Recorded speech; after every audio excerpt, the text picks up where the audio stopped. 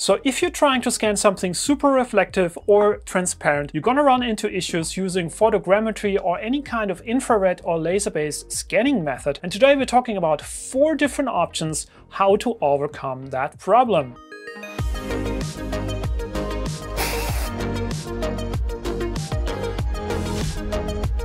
Hello, my name is Daniel. Welcome back to the Crosslink channel where we talk about 3D printing, 3D scanning and 3D design. So let's have a look at the 4 options how to scan highly reflective and transparent things successfully with photogrammetry or any kind of infrared or light-based scanning method. And method number 1 is covering the surface of the object with spray paint. And this, for example, is a foundation spray for painting cars. This works pretty well on any kind of surface, but you have to live with the fact that once you have applied this paint on top of any kind of surface, it's basically impossible to remove it later. So this probably only works with parts that you don't have to return to someone that sent it to you for scanning, or that is basically something that you can throw away after you've scanned it. So for these precious things, this won't be an option in my opinion.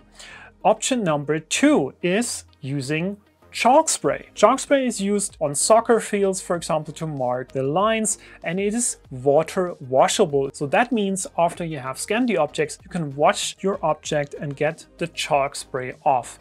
Another problem with the chalk spray, however, is it is very dirty in terms of if you touch the part anytime, you're gonna have this powder on your hands everywhere, and you'd better not touch it once you started scanning it, because that's gonna leave marks on the surface of the part. So you will probably have to redo the scan all over again. So this is an option that definitely works, but it is something that is not the cleanest solution. Option number 3 is to use tape. So painter's tape, marking tape. This is something that is going to work on pretty much any kind of object. I've done it here with this little glass here, so I've masked it with the tape, and that is definitely something that's gonna work for scanning. And look at the result here. It is definitely working, however, it is leaving some artifacts on the surface because, especially on the rounded edges, this is not perfectly flat sitting on the surface, and it's also not very usable for things that have very tiny details on the surface. This is going to cover everything and it's gonna mask off any kind of these details. So let's talk about option number 4, and that is something that you probably not heard before yet. It's called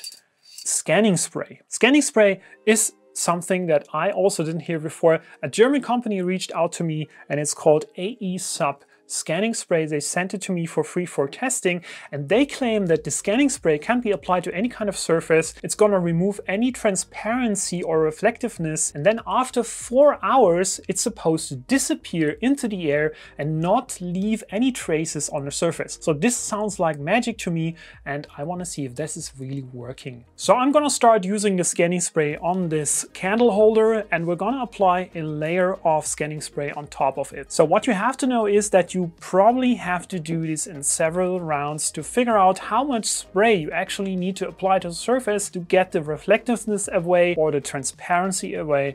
This is something that you really need to try out. I tried it in multiple iterations to figure out how much I had to use, and in the end I started scanning the candle holder. I did a comparison scan without the spray that you can see here, and you can see clearly the result shows that the reflective part is definitely not good quality. It's not scannable. The upper part especially is really difficult because it's very thin, and any kind of light shining on it from the sides is going to disturb the result. And this is the result with using the scanning spray, and it looks so much cleaner. It's almost perfect. So for the candle holder, I can say the result was very good. Definitely can be used for 3D printing or any kind of post-processing later. So second part that I tried it on was this glass, and I've tried the same. I scanned it without the spray, and the result here shows that the scanning software is basically not able to detect it at all. It's basically invisible to the software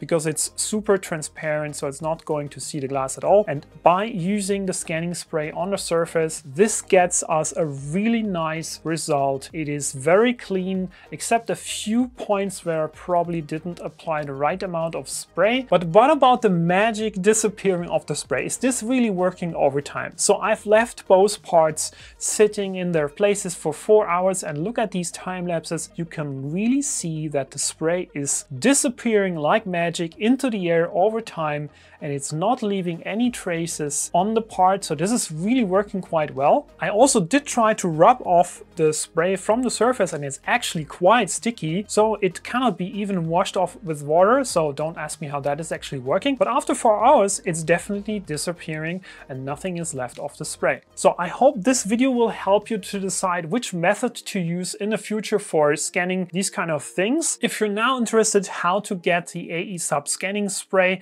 please have a look at the links in the description down below, where I've linked to the manufacturer and distribution information where you can get it internationally. And if you have other ideas how to overcome the highly reflective or transparent scanning challenges, please add it to the comment section and tell me what you are doing to overcome this problem. And I hope you liked this video. If so, you're probably interested to watch 2 other videos that I've linked up here for you, and I'll see you in one of the next videos.